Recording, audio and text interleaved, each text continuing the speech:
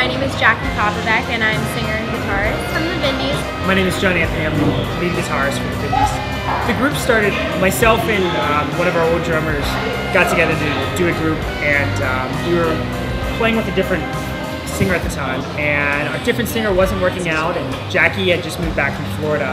Our drummer was good friends with her, and we decided just to start using her, and it originally started as a cover band.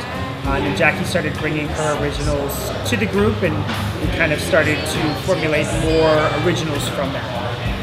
So our band name is actually derived from The Vindicator, of course, the Youngstown newspaper, and we thought it would be really cool since we're based in Youngstown to call it the Vindys. I would say that the sound is definitely derived, like everything that we've really ever listened to.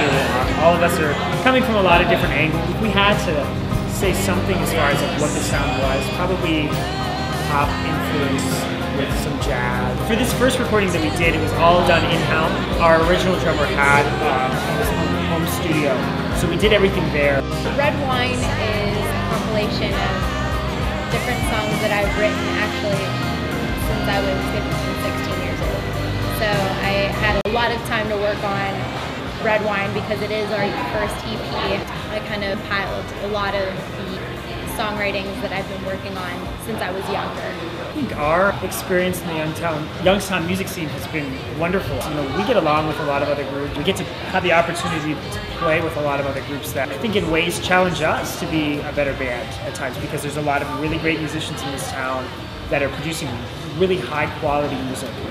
Two of our upcoming local shows will be Federal Frenzy, Saturday, April 23rd. Will be hosted by the Summit 90.7 for that one, and then also another show coming up would be May 28th, which is Saturday. Would be here at Susie's Dogs and Cookies.